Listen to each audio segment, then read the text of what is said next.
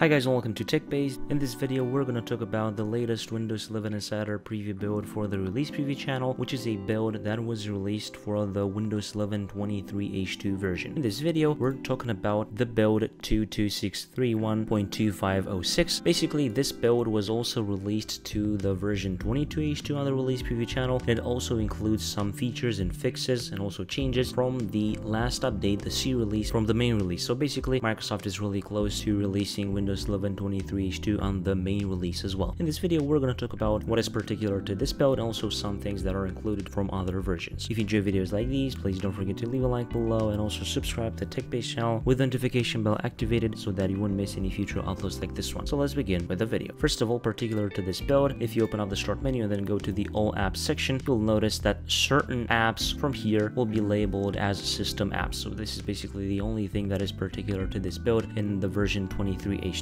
But as I've said, this also includes some of the new changes and improvements from the main release, the C release for the month of October, and those include some changes to dynamic lighting. Basically, you will now have some new customization options that will allow you to customize OS images for new PCs, and that is pretty nice. And also certain reliability improvements were added to the system, such as memory leaks that were fixed, and also some other small issues overall in the operating system. So basically, the next thing that we should wait for is the release of Windows 11 23H2 on the main release, and that could happen pretty much anytime because, as I've said, Microsoft has basically all the things put together. Maybe they only need to push a button to launch the upgrade to Windows 11 23H2. If you want to see the in-depth list of improvements and changes, you can also watch my previous video that I've done for this release of Windows 11, or you can check out the article below where you'll have the whole list of improvements and fixes in this particular build. So if you enjoyed this video, please don't forget to leave a like below and also subscribe to the TechBased channel with the notification bell activated so that you won't miss any future uploads like this one. I was Emmanuel from TechBased. Until next time, have a nice day.